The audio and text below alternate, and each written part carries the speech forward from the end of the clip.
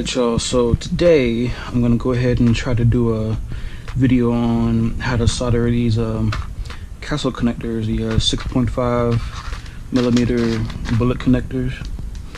I always use these on like all my RCs.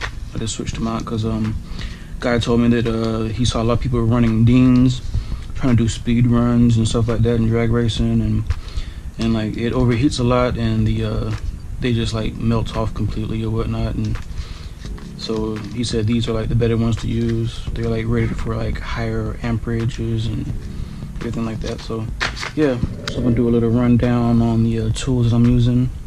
I have a solder sucker. I have some flux. I'm using a Burns-O-Matic torch. It's a butane torch. It's also a soldering iron, but I just use it for a torch because it's, you know, it's a lot easier to use as a torch. And get it at Home Depot or Lowe's or whatever. And this used to be a envelope opener, but I just broke the piece off and I just use it to cut the plastic off my wires. Got some sharp wire cutters. I have some pliers so that whenever I heat up the helping hands, I could like take it off without burning myself. I have some silver solder. I don't know if it'll focus in. And then I have a soldering iron, and of course the Castle Creations 6.5 Polarized bullet connectors, and some electrical tape, and I already said helping hands. What else am I missing? Oh yeah, paper towel just in case. Never know. So go ahead and get started. Oh, matter of fact,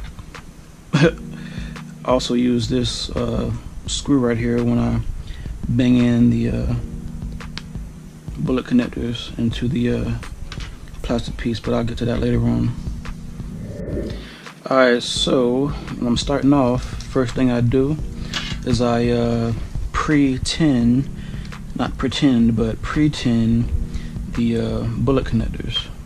So I'm going to go ahead and put some solder in here. And note, you don't want to put too much in here because when you push that wire in, it'll start seeping out and it'll make it hard to connect to the plastic housing. So you want to use your solder sparingly. Alright, let me see if I could get a close-up of that. So I just put just a wee bit into both of them. And now after that, go ahead and go to the wires. And I'm going to go ahead and start with the negative. So, and this is one thing, you know, safety first, y'all. Cut your wires one at a time, do it one at a time, because you don't want to electrocute yourself. It's gonna hurt. I already put a hole, I don't know if you can see it, right here in the carpet, right there, and that was a fire because I pulled out my pulled these out of my battery charger, and they were still connected to my battery, and they touched, and they were touching on the carpet, and yeah, so safety first, y'all. Alright, so go ahead and cut this. Now I'm gonna need my envelope opener or whatever you use to take off the plastic of your wires. I just try to use something that's sharp enough to get the plastic, but not sharp enough to cut the metal in the wire, because you know, you don't really want to have your wire cut more than what you need it. So now I got that all out right there. I'm gonna go ahead and put some flux on there.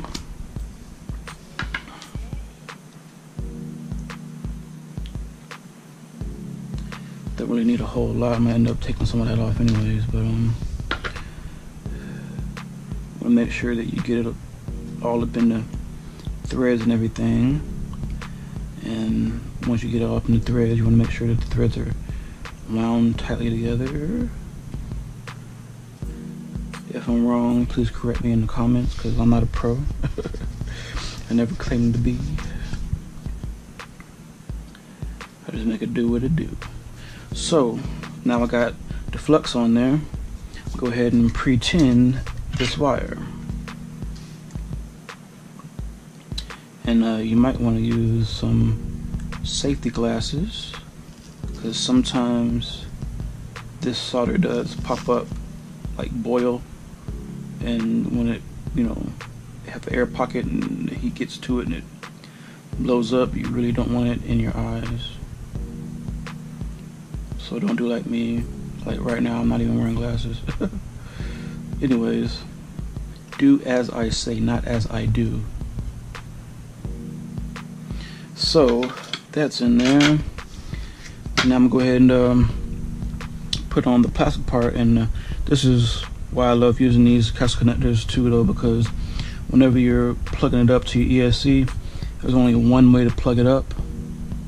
So you can't, you know, reverse your polarity when you're plugging up your battery to your ESC.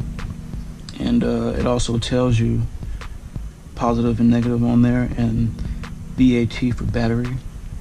So whenever you're soldering these, you want to make sure that when you know, put the negative on the negative and the positive on the positive, because it's going to really affect if you're going to, you know, have to resolder or not. You know, so basically, yeah, pay attention. So I got the negative on the negative, and I'm going to go ahead and put the billet on there with my torch. Get the solder sucker ready just in case.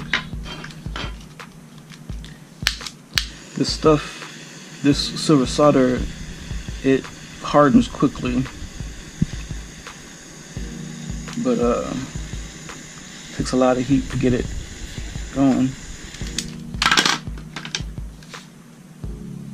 See, it's already it's already hardened just that quick.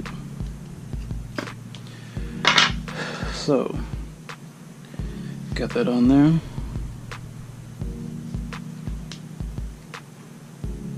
Now what I usually do is this came from like some kind of furniture I had and anyways, what I do is I stick it in to the bullet, and then I bang on it like you know, because like right now you only go so far. So I put that in there, and then I put the other side up against something hard excuse me, and bang down on it. Got some hiccups, so I'm gonna go ahead and do that right now.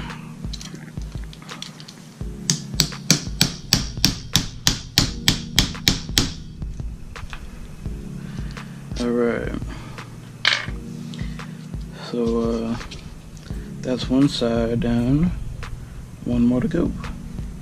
And just for precaution, I'm gonna get some of this electrical tape and cover up the negative side for right now, because when I stick this positive wire through, I don't want it to even brush up against it at all, you know what I'm saying? You really don't want a fireworks show where you're soldering at. That's not cool. So, alright, got that covered. Now I'm gonna go ahead and cut off the positive side. If I can get a hold of my wire clippers. Alright, so now we got that.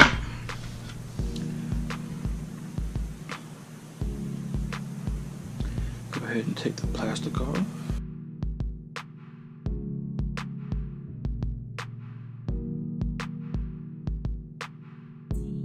Alright, got the plastic off. Go ahead and put some of this flux up on here.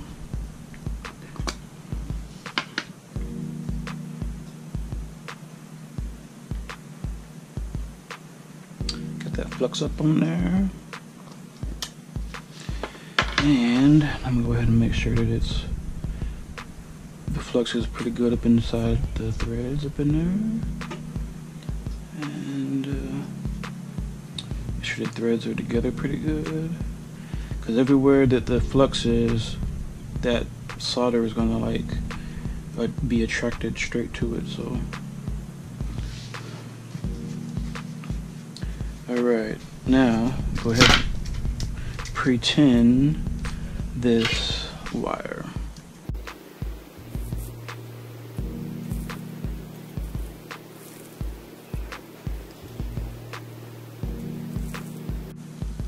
All right, it looks like it's enough.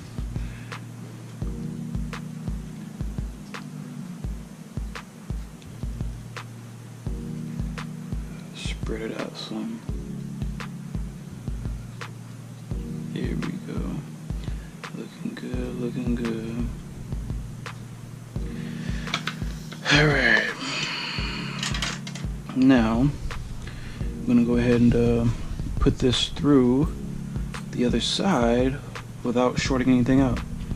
Now you see how I got the tape on there?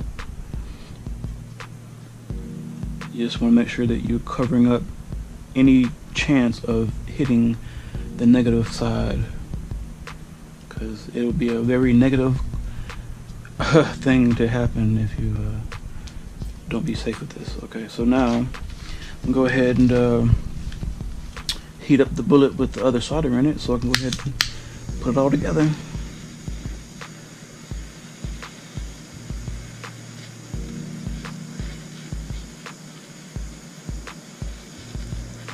Ooh, that was a big one. Ah, shucks. That sucks. Kind of rhymed too. There we go. Take some of this stuff off. Yeah, that's not gonna be good.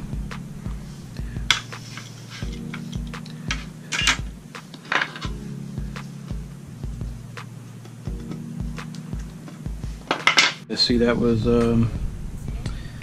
something that I did not want to happen. It's all over where the housing has to connect up to, so we just got to basically clean that up. And you got to be careful though, because if you put too much heat onto it, then you'll basically have to redo the whole thing, because it'll fall off. So I just try to take it off a little bit by little bit with the soldering iron.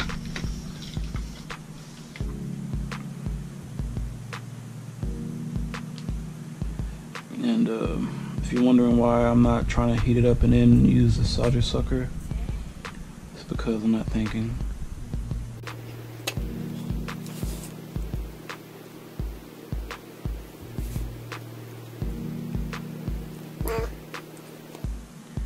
Never had my solder sucker get plugged up like that. Alright, let me see, let's go ahead and bang this thing up in here. Okay.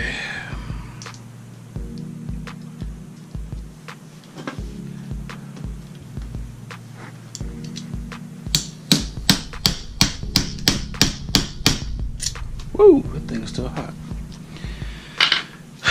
And there you have it.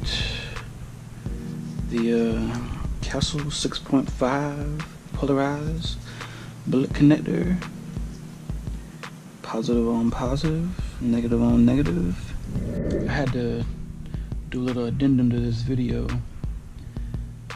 If you have any problems, like say for instance, if you cut too much wire off down here when you went to go solder in your wires to the connectors, like, I mean, I know you could use electrical tape, but you know that sometimes eventually comes off.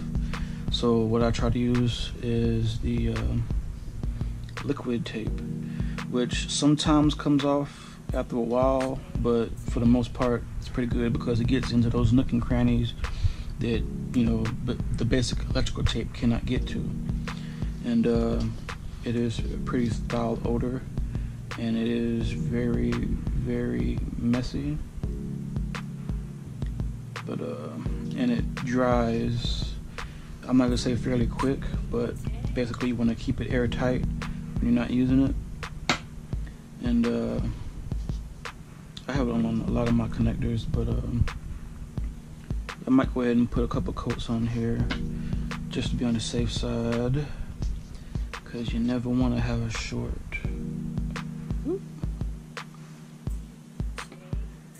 And I'm not even sure this might make stuff even waterproof, if I'm not mistaken. Don't take my word for it. Don't be using this stuff saying, oh, DJ Dave said that it makes my stuff waterproof, and I done try to use my RC as a submarine and now it don't work no more. But just saying, after it dries, it kind of like, you know, it covers up everything though. I don't know if you can see that. There it is. You don't have to kick it on too much, because sometimes too much is not always good.